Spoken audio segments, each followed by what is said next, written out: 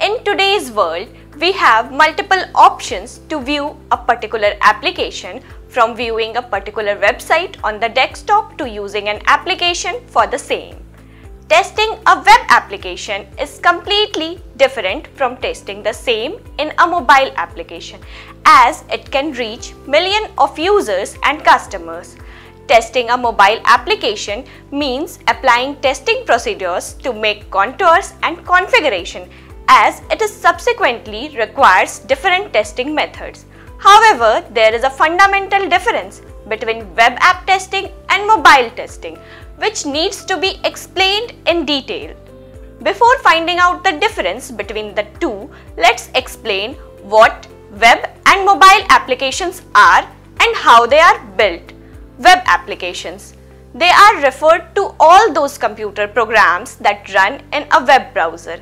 It is commonly built along with the help of HTML5, JavaScript, and CSS. They offer interactivity than any other websites and are accessed with the help of desktop or laptop. Common examples of web applications include online stores and web banking. Mobile applications. They are more advanced features and run on the device itself, thus making you download the application before using it. Mobile applications are built using integrated development environments and specific languages. For instance, when it comes to Android application, it is developed using Java, Kotlin, and Eclipse or Android Studio. Whereas when you are building an application for an Apple device, you need to use the Xcode, IDE, Objective-C or Swift. Mobile applications give great UI UX experience and can be integrated with the hardware perfectly. Now, when it comes to difference between mobile and web application testing are entirely disparate. However, a developer's main aim is to give an excellent experience. However, there are some tools which are commonly used in both mobile and web application testing is commonly like usability testing, performance testing, functionality testing, certification testing, recovery testing, localization testing, change-related testing. But testing for both applications does differ majorly when it comes to compatibility, internet connection, and user interaction. Let's discuss it in detail. Compatibility.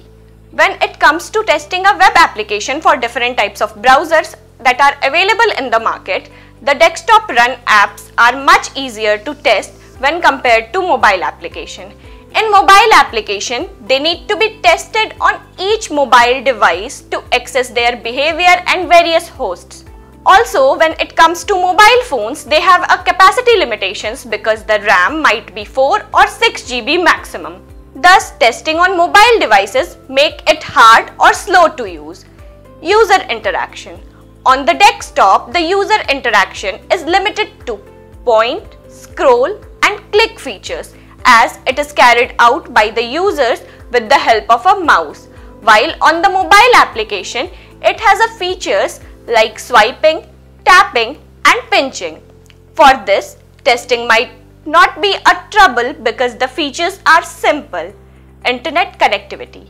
The majority of web and mobile application function online only. Thus, it is necessary to test the performance of the application under different internet speeds. As for offline application, you need to check the functionality in offline mode to enhance the customer experience. It is quite sure that there are some overlaps between the web and mobile application.